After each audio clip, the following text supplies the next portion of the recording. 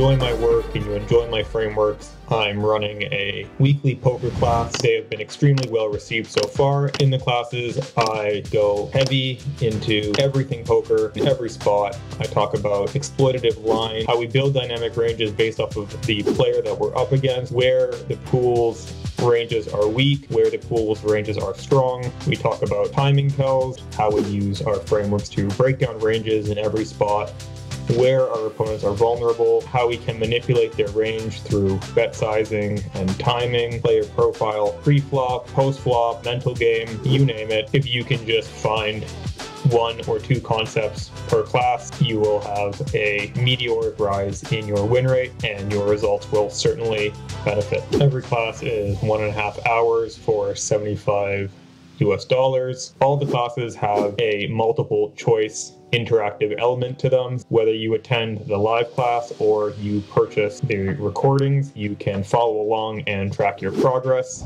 When you're ready to take your game to the next level, check out the Discord, send me a message. We'd be happy to have you, and I'm sure that after the first class, you'll agree, you'll be happy that you came. Take care, guys.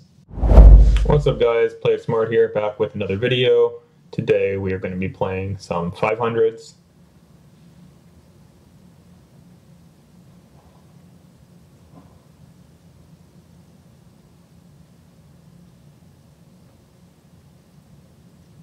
Going to make an effort to play my hands first, and then we will talk about them after.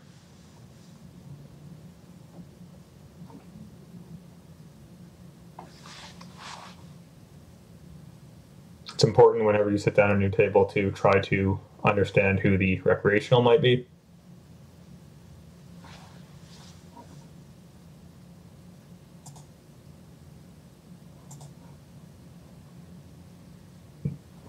There's always going to be clues. This player not sitting full stacked. Could definitely be a recreational.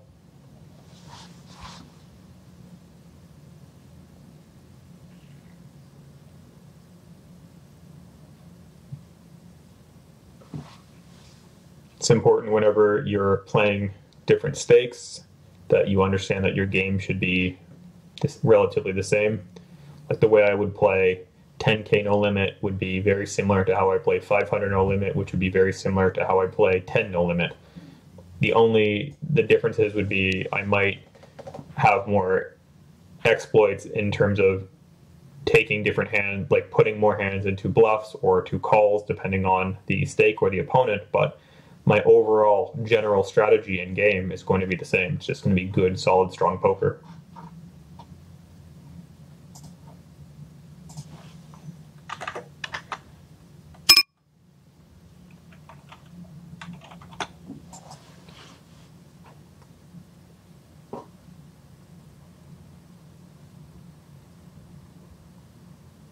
Okay, so we have identified the recreational. Gonna make a note. And we're gonna be looking to see what sizings he uses, what ranges he might be playing, and what are some of the exploits that we can do to counter him. Same with all the regulars, but spend some extra attention against the recreational since he's going to be making larger mistakes than the regulars. Such as this, there's no hand that he should be check jamming here.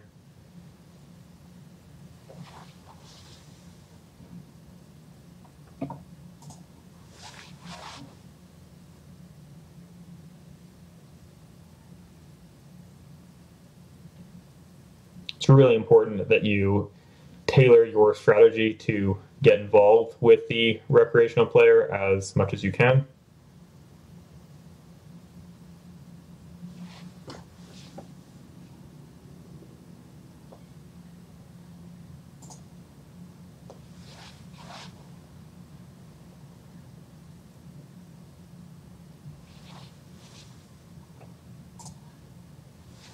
So here in this three-way pot,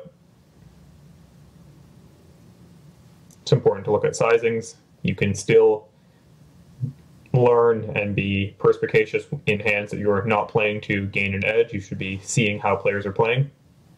You don't need to be in the hand. especially true in these normal tables or in live poker. Every hand you should be very aware of what's going on and what players are doing, what you think that they're doing, or what they might try to do. So here, right away, we see a very large bet in a three-way spot like this, which don't think is going to be a great play with too many parts of your opponent's range, just because you want them to continue when you have the value, and when you're bluffing, you're risking quite a bit, and you're against two ranges. But nothing that was like egregious or anything. It's not like he went for an overbet.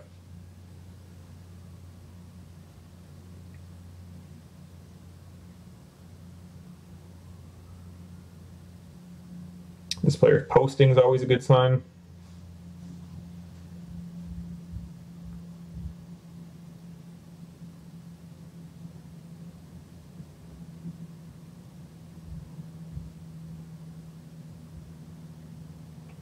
Definitely going to isolate this. Playing against a 100% range and a likely weak range, King 10 offsuit is going to play quite well. I'm also out of position, so my hand really benefits from getting this player to fold, and winning the 3.5 big blinds is a completely acceptable result there. This player is also a recreational. It's important to note how this player is playing.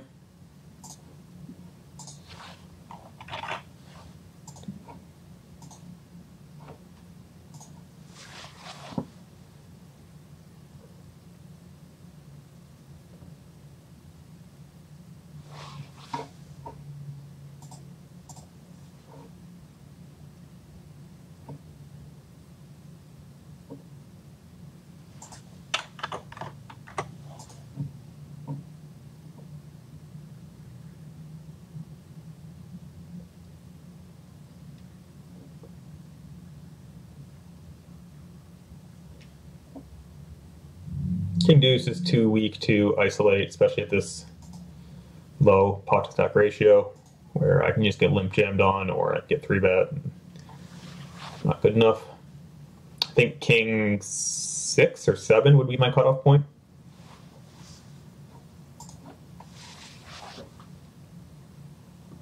Really important to widen your range. Like I said, against this player, even though he only has 18 blinds, he's still going to play that stack depth, making a bunch of mistakes, and so it's important to get involved with him. Here, just going to fold with pocket fours here to a 3x. These players can still squeeze behind, and this player is still shallow that he can also back jam, and so when I'm not guaranteed to see a flop, I think that these pairs really suffer. If he made it a min raise or even 2.5x, I could definitely consider getting in there, or if I was in later position. But like, this player now has a very profitable squeeze situation, this player has a very profitable jam situation, and so I don't want to get sandwiched, so I have to just avoid the spot before it happens.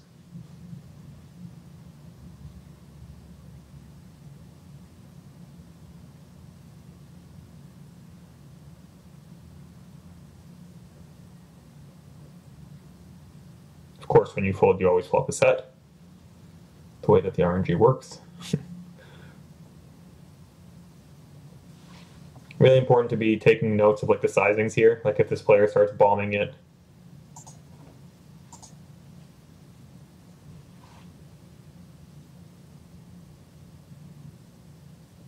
King 8 suited, definitely strong enough to open into a weaker player's big blind.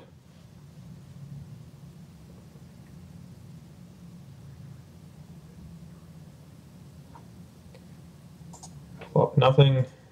Still going to go for a c-bet against a recreational who is likely to under check raise me.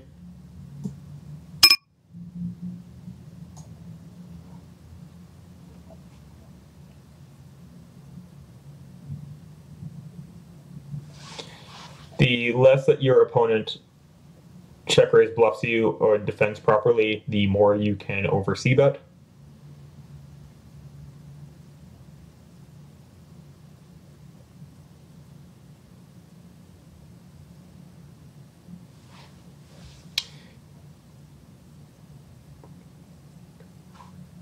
Could consider jamming my hand if I knew more about this player. Like, some guys will have a pure limp folding range here with this stack, and my hand really benefits from getting him to fold a hand like Jack 10 offsuit if I were to jam pre-flop.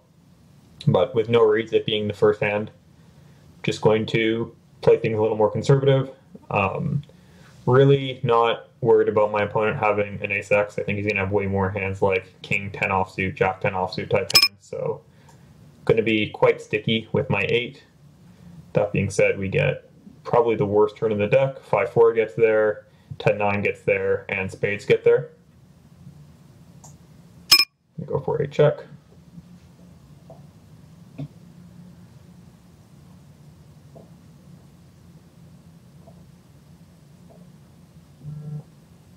Don't think I can do much against a bet here with no spade, especially against this larger bet. It's just, that's the worst card in the deck. A lot of the bluffs got there, and I have no visibility.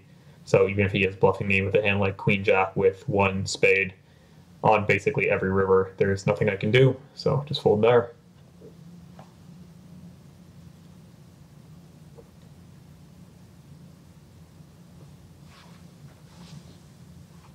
If he limps, I'm going to limp behind.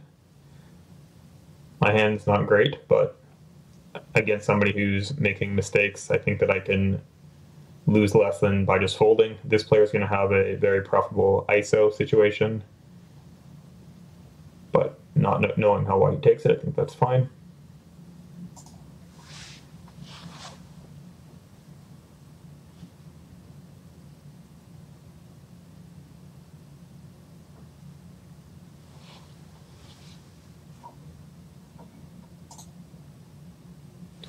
It's important to kind of look.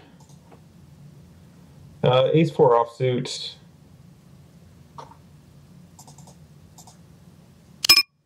It's going to be a little too weak at the stack depth. I'd rather him be shallower or deeper for me to raise this type of hand, because often he's going to call and I'm going to whiff. Like this kind of board, I'm going to see that, and he needs such a low amount of equity to stack off, so like he'll raise me more with the hand just like 5-6, looking to get it in, 10-9, Jack 10, Jack 9, all that kind of stuff. Whereas if we were deeper, he wouldn't raise those hands on the flop as often, so I can barrel him off on a bunch of runouts.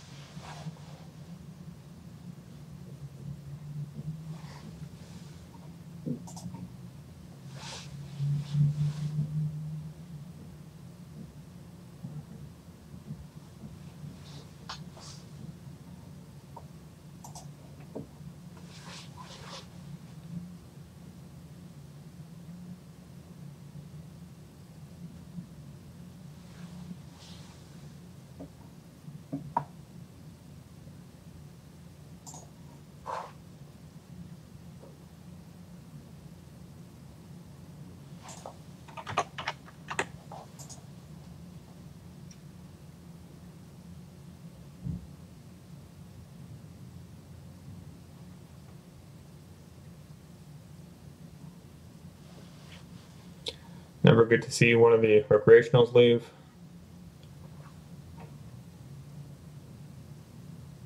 It's important to keep noting that this player is clearly limping a wide range, which will change how I ISO him.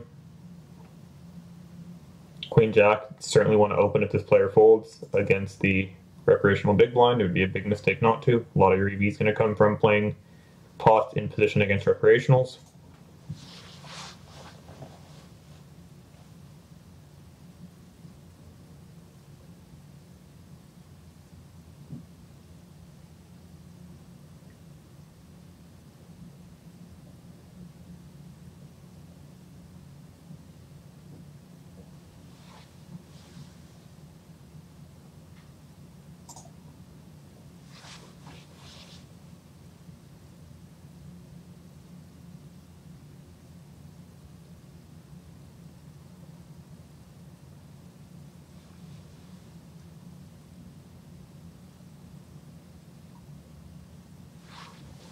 One of the, I guess, drawbacks of playing non-Zoom is that you don't always have action for video purposes, but I think that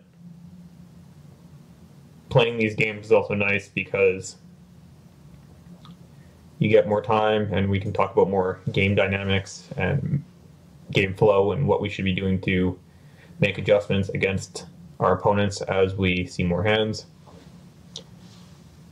So far it's been pretty straightforward in that we're mainly looking to get involved with these recreationals and attack them where they're weak, or potentially make a hand and build a big pot. So here I would jam any ace. I'm just going to pick up the 3 blinds very often. This hand's too weak. I'm going to go for a flop lead, and the reason is I don't want to check and allow my opponent to stab with a hand like Jack 10 with 1 diamond, where he might just outright fold it. So it's a spot where you want to be thinking about potential ranges and thinking about what will your hand accomplish by betting. Can you get enough fold equity? Can my hand barrel effectively? Does my hand have equity to make a value betting hand? And all those things were yes, so very nice spot to lead.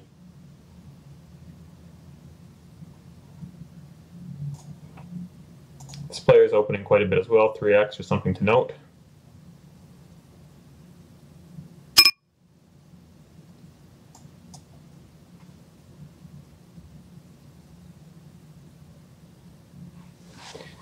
I think with a jack kicker, I think that my hand is worth 3 streets.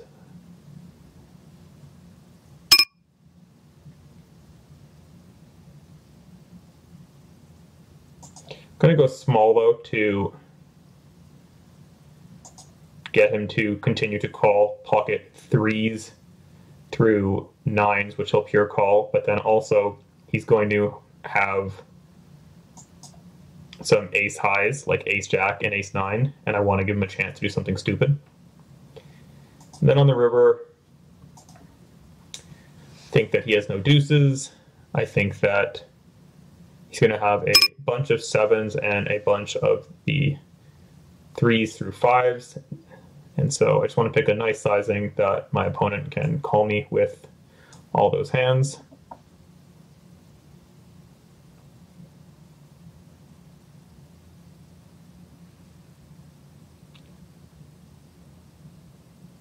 It's really important to have dynamic bet sizes against recreational players.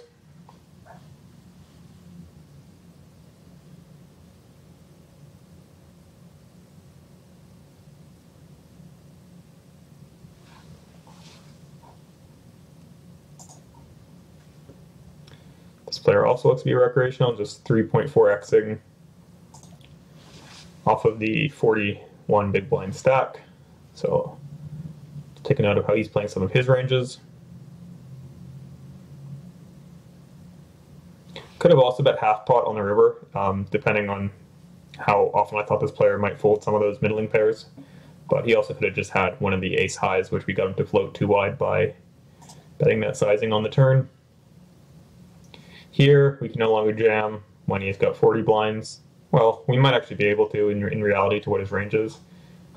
I'm going to isolate here. I isolate very wide against their recreationals, and the reason is that not only are their ranges weaker than a GTO range, but they're also going to play much worse and more passive and overfold post-flop, so I'd rather just build a bigger pot with them having a weaker range out of position, and I'll just be able to bluff them with impunity. Definitely going to open. Jack 3 is too loose. I'm just going to fold Jack 3. Another thing you want to do is you want to be table aware of the dynamics between the other players. So for example, this would be a really nice spot for me to have a very wide 3-betting range because the regular player is opening into an 83 VPIP player on the button, and so his range is going to be wider. And so if we get into a scenario where he's opening significantly wider and he's not willing to fight me with all those wide opens, or at least a decent of them, then it's going to be a very good spot for me. I'm going to 3-bet this, and I will isolate 10-9 offsuit against a 100% VPIP range.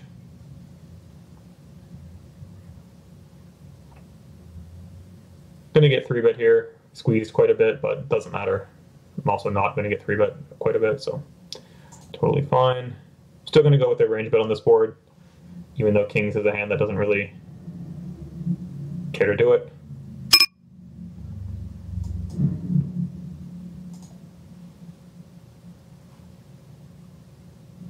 I'm going to start with a small bet.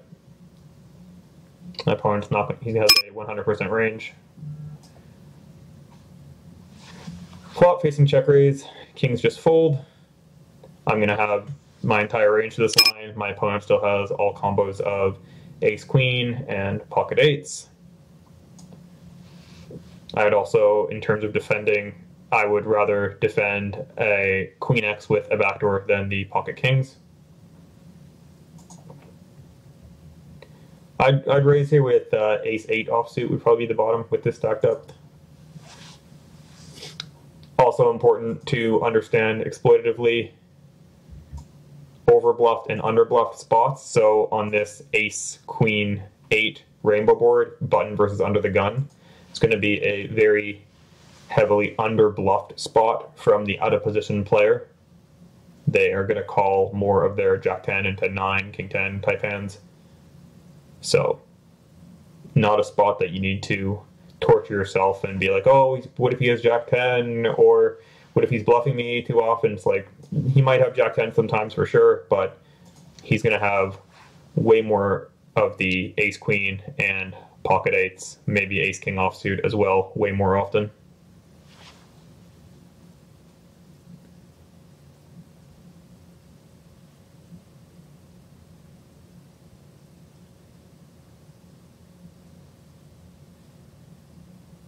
And this is a big part of a win rate. Like, you see me just kind of picking up some small pots, just ISOing the recreational to 3.5x. You know, I get a c-bet in, he folds. Maybe I get a c-bet in, he calls. I double barrel, he folds.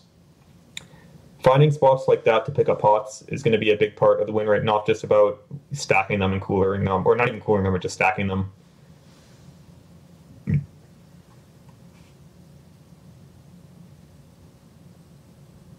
Definitely want to ISO my hand against an 80 VPIP player.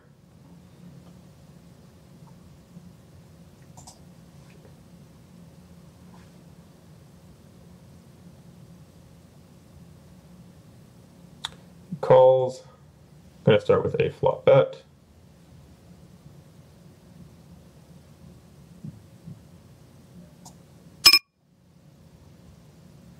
My opponent calls.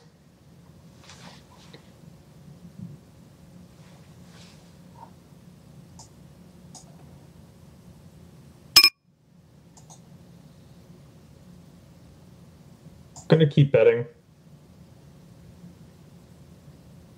I'm going to barrel this guy off. He's going to have 5, 6, 6, 7, ace deuce, ace 5, ace X. Yeah. We're going to have to barrel here. He's also going to have hands like king 10 and king queen with 1 spade, so I would not barrel if I had clubs, and this is totally fine. We have no equity, and he certainly had ace 3.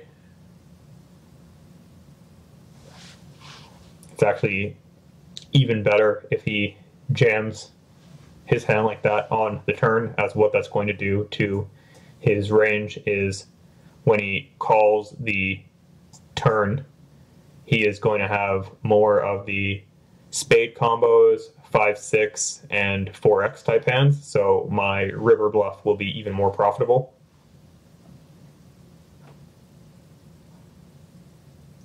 Definitely going to isolate with this hand. And this is going to be one of those spots that we spoke about where we're going to expand our range to attack his expanded range to attack his expanded range.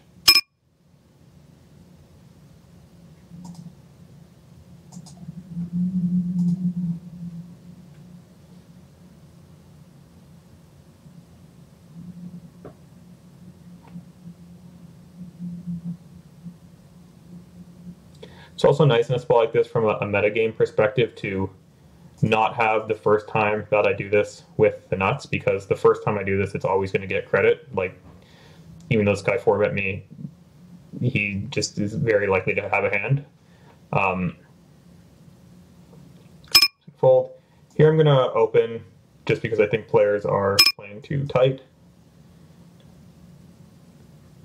And easy fold.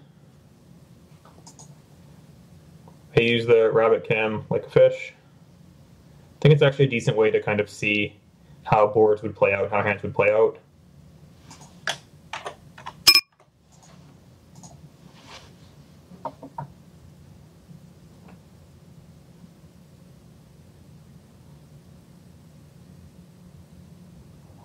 Queen 9 is going to be too loose. Sixes are going to call. Queen 10 I would isolate.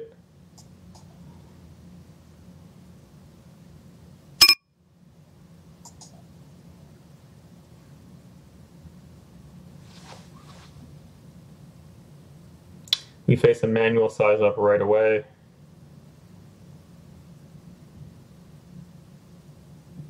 I'm going to call sixes with a spade, but I would just outright fold a jack.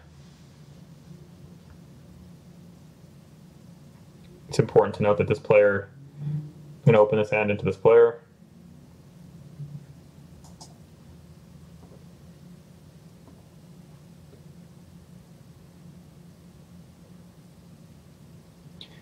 If we face check, we would definitely be bluffing our hand.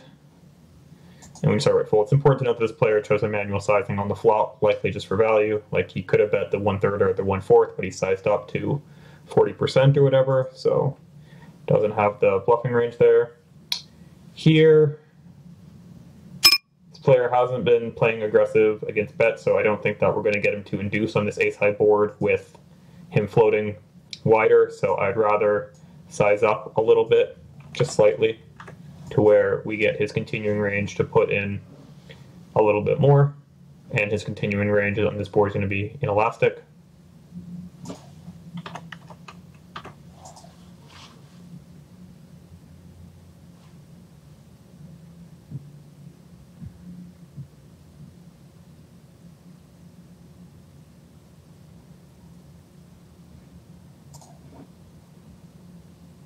Fold this time. I'm going to start with flop check.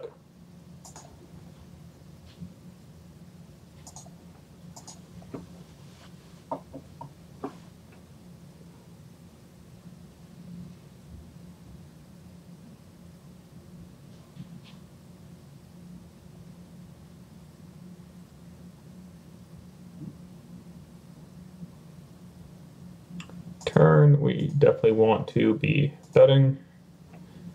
As a bluff. Don't think we need to go too big.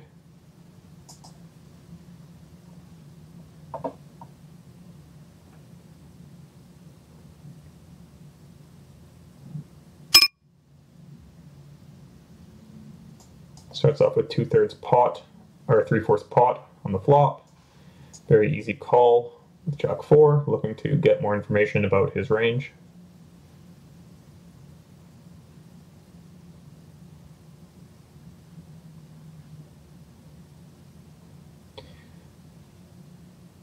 Checks back. I'm going to go for a small bet. I think my opponent is going to have, I'm going to call this with this recreational here, normally I'd fold. I'm going to go for the small bet here, thinking that he has enough 6-5, 6-4, 7x type hands.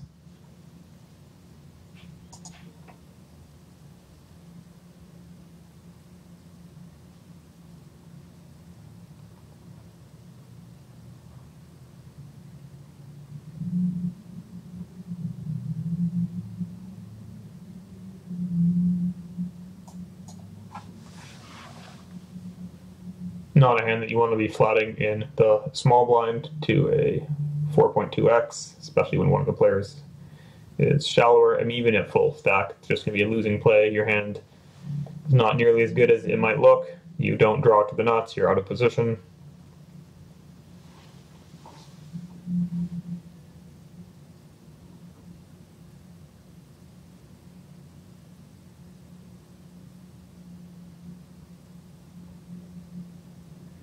Here I'm going to call my hand rather than 3-bet. I want to keep in this big blind player to make some mistakes.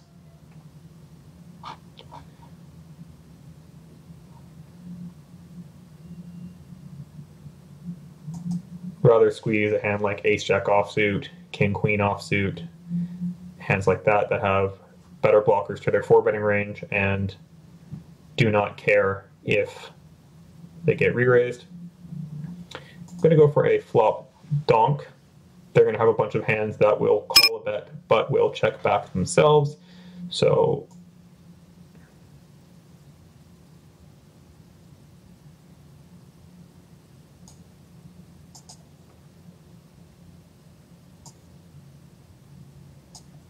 for example, this player is going to have a bunch of hands like queen 10, queen jack, ace queen, that will check back, 9-10 suited, etc.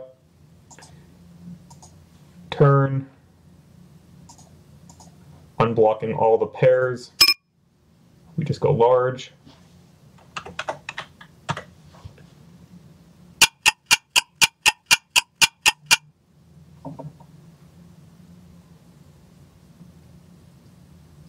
My opponent's still going to have king 9, queen 9, ace high flush draws. We really don't want to see a diamond. Perfect.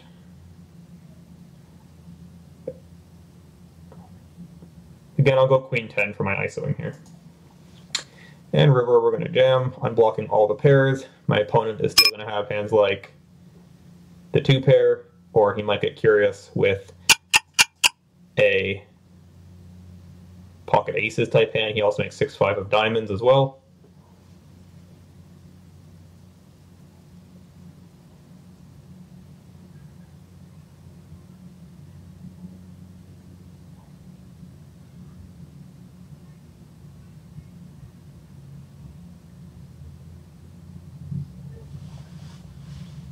Totally fine to have leads in situations where it makes sense.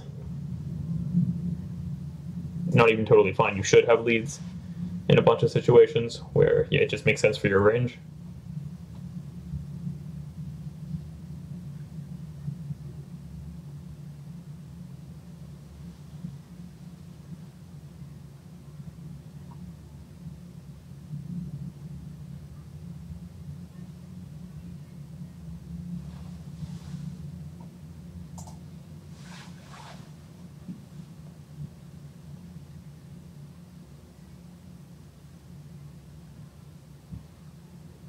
I think also one of the biggest edges that I think in poker exists, which is, it's not sexy, but it's extremely important, is just not punting. Like, this has been a relatively, a slower session than I'm used to, because I'm used to, 4-tabling Zoom and there's constant action, and just being okay to whatever environment you're playing in poker, to not force the action, to play good ranges, let the EV come to you, don't force anything. All of your opponents are going to be making all kinds of mistakes at all time. You don't have to actively go out and seek them. One thing that I see a bunch of players do is when they're losing a bunch of pots, or if they're on a downswing, or if they get bored, or something happens emotionally to them, they feel like they need to play more aggressive, where they 3-bet a bit wider, they float a bit wider, and they end up just basically spewing and just giving away EV. And the best players, just not necessarily even about them doing the most amazing things, but more talking the other side, is they never punt. They never just do those terrible punty plays where you look at them and they're just like, what are you doing? This guy lost his mind temporarily. So really important skill to have. I'll end up doing one more interesting pot, and then I will wrap up this live play regular table session.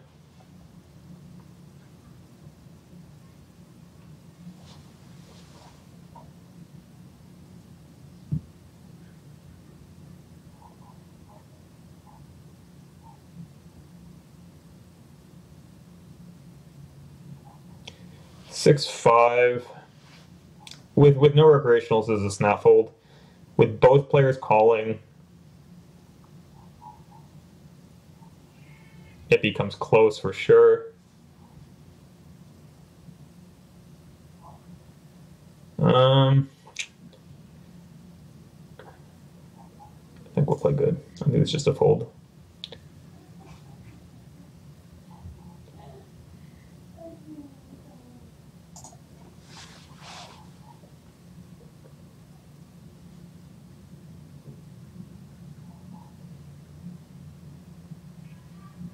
Here we're going to also make a little exploitative adjustment where if it's folded to us, we're going to raise it a little bit bigger because I don't think that this player is being aware of sizing. So rather than making my normal 3x, I would go 3.5x with a good hand.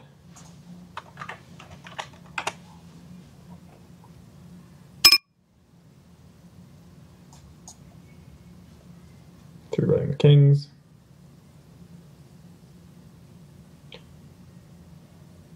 I really wanted to stack one of the recreationals during this video, so hopefully this guy could have obliged me, but he did not. I'll also take a stack from this regular if you would like to 4-bet with queens. Be a nice way to end it as well. And the nice thing too is that we had already 3-bet this player with a weak hand, which we're going to get the most credit for. So the more you 3-bet a player, the wider their 4-bet range is going to be because the wider they perceive your range, which is true in reality. So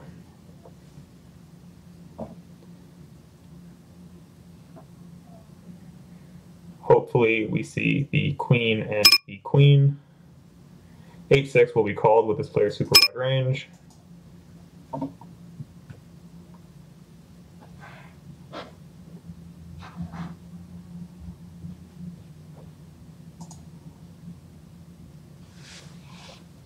I don't know why this player is tanking. Like, he's obviously bluffing.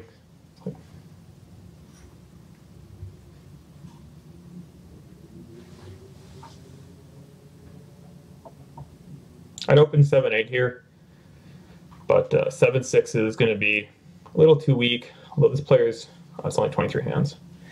We'll play good.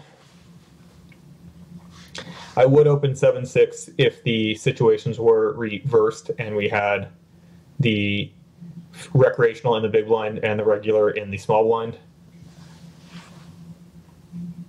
I don't consider that pocket king's hand interesting at all, so we'll still play one more interesting hand.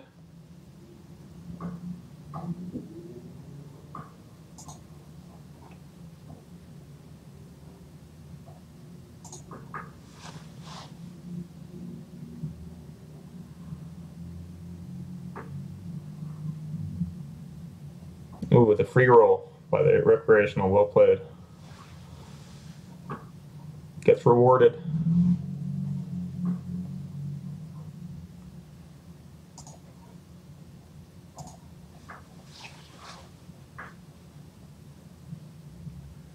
It's always funny when you're playing the regular tables and you have a recreational at your table, you're always rooting for him to stack the regulars. A6 is going to be too weak with 3 potential regulars in this formation.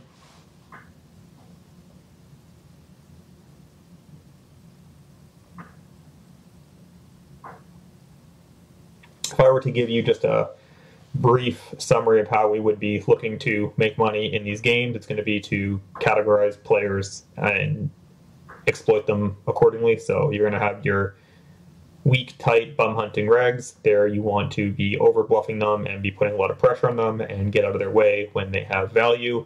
Then you're going to have a bunch of the weak, tight recreationals where you're going to want to be isolating them a ton and winning small pots against them and barreling them relentlessly and attacking their unprotected ranges. Then you're going to have the good, strong regulars, and you're just going to have to battle them and play good ranges and don't make mistakes against them, and whoever's better is going to win, essentially, in the long run. Then you're going to have your crazy aggressive recreationals and your crazy aggressive regulars, and for them it's going to be about you figuring out ways to put hands into ranges that they don't expect you to, and you catch them over bluffing would be my general game plan.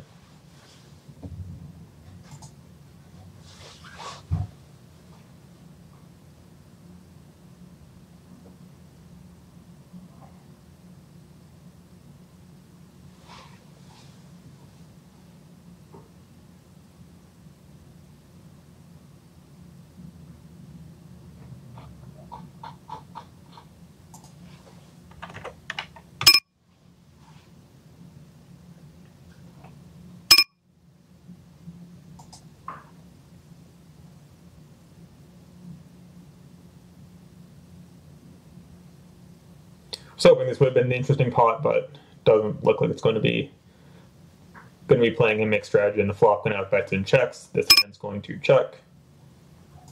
Doesn't really accomplish anything by betting.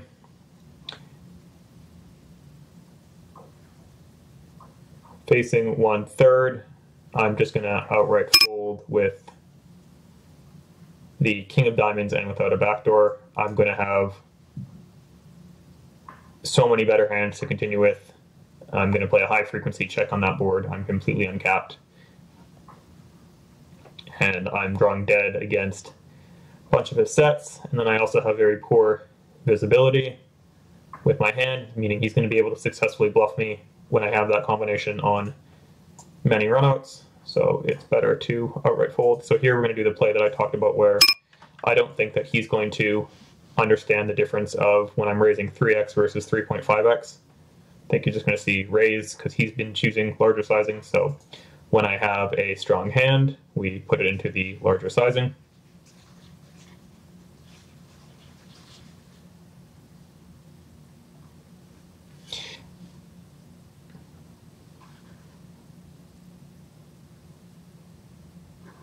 Here I'm just going to flat, trying to let this player in. I don't care if I get squeezed, my hand can just back call.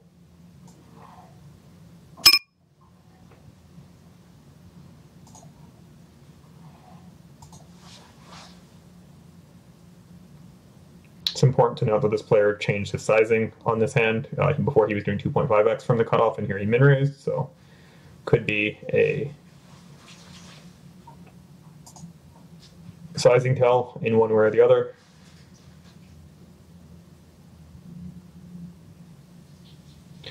Blocking the jack, I actually think I am going to bet this hand. My opponent's going to have a ton of ace highs that will be check folded, and I can still barrel different turns and rivers. So for example, when my opponent has a hand like ace 4 of clubs, ace 8 of diamonds, all those kinds of hands, I can just get into outright fold.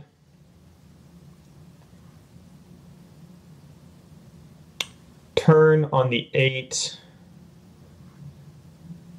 Now I block ace king and I block ace queen, which will be his folds, especially if it's a heart. So I will check my hand.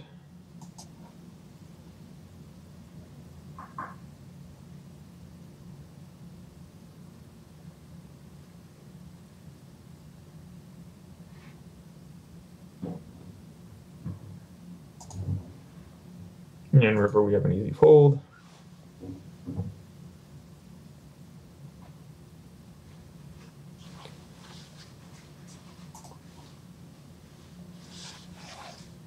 Don't think that was the interesting hand either, so we will carry on.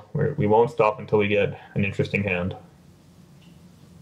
Which, the good thing for me is that in poker, an interesting hand happens very often.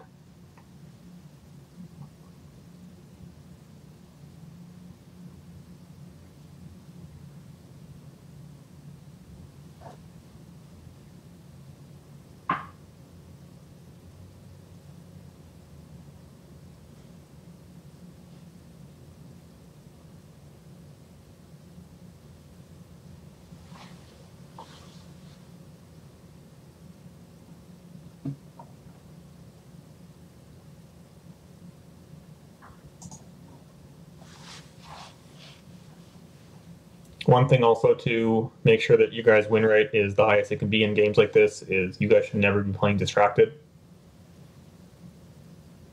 So what that means is that shouldn't be eating, shouldn't be on your phones, shouldn't be checking the internet, shouldn't be watching YouTube videos on the side, none of that. If you're playing poker and you're playing the game seriously and you're playing to win, it means that when you're playing poker, you're just playing poker. And that can be a big advantage over your competition, because if they're trying to multitask and you pick up something as small as me picking up that this player was doing 2.5x and now he's min raised, and if this player was, I mean, he is doing it with an imbalanced range, and for me to figure out which part of the range it is and for me to be able to exploit him, and him not knowing that he's doing that, can be a large advantage.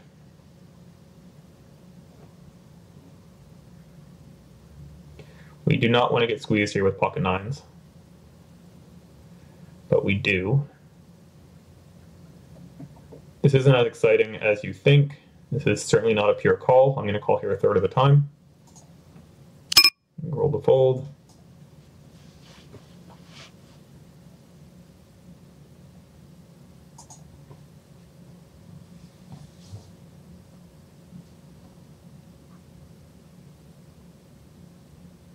It's the backboard, back to Papa play where you throw the basketball off the backboard, it comes right back. Got the pocket nines again. Now this is interesting. Do I want to 3-bet my hand? Super interesting. Tens are for sure a 3-bet. Nines,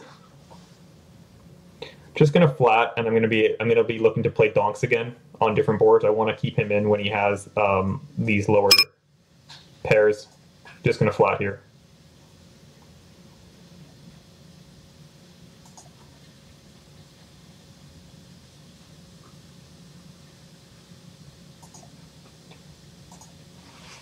Gonna have to call one if this player bets.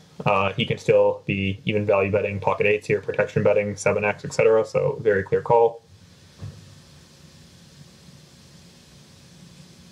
Not thrilling in the sense of when he's not protection betting and he does have a bluff, I'm very likely to get barreled. So when he has a hand like Jack 10, he's going to turn a queen often or an ace, something like this, and then I'm just going to get relentlessly barreled. But it doesn't matter. I'm going to have pocket sevens and pocket deuces here as well to defend myself. Here, I'm going to make a small 3-bet. I'm going to pick a sizing that I don't let him fold almost any part of his range. Very easy fold with the nine of spades. You really don't want to make it big here and risk him folding. He still folded, but still totally fine.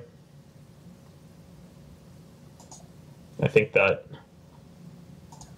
the vast majority of players are going to have a very, very low, he definitely still did have a very, very low folding range to that sizing, but there's something I can do if when he opens, let's say he opened a hand like King Deuce suited, and he's going to fold that no matter what. It's just going to happen. But I see some players will make the mistake there of not realizing with the stacks that they should change their sizing pre-flop, and so if he made it 3, they'll make it like 9, thinking that they have to go 3x when with these stacks you need to be adjusting your sizing.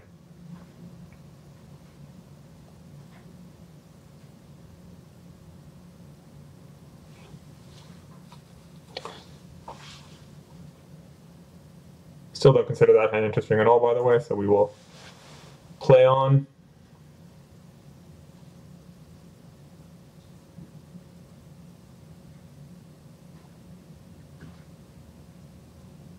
It's also, when you guys are joining a new table, to look for who's a reg, who's a recreational, and compartmentalize the player types.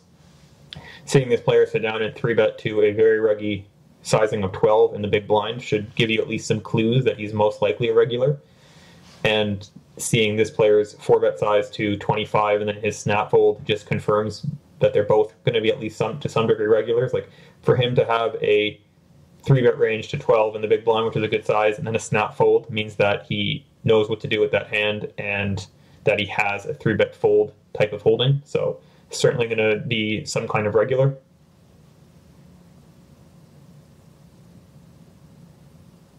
Let's go King Queen. Did I block a jack? No, I had a queen. Alright, well, he's dead to a 10. Kind of feeling it. I'm feeling the 10 of clubs. No.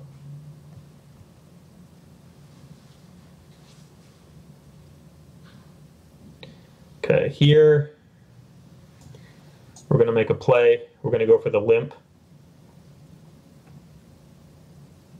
As this player posted under the gun, and we are going to be getting ISO'd. And now we can go, he raises, he calls, perfect.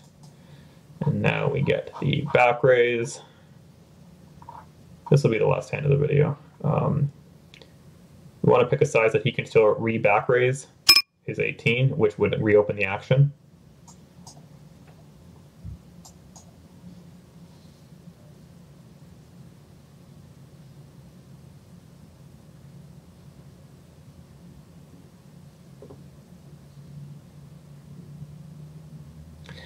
Still going to count that as an interesting hand, as the point of that was to show you to use your brains, have dynamic ranges. That was a great spot to find a limp for value, as with this player posting under the gun, extremely likely that one of these players isolates, extremely likely that this player calls, and then we get, 10 blinds or whatever it was dead, and then when we make that squeeze, we're going to get this player to get frustrated and just stick it in with pocket fives or whatever, and just putting ourselves into a scenario where we can win the most money is always going to be a good thing. I'll play this 9-6, and then we will wrap it up.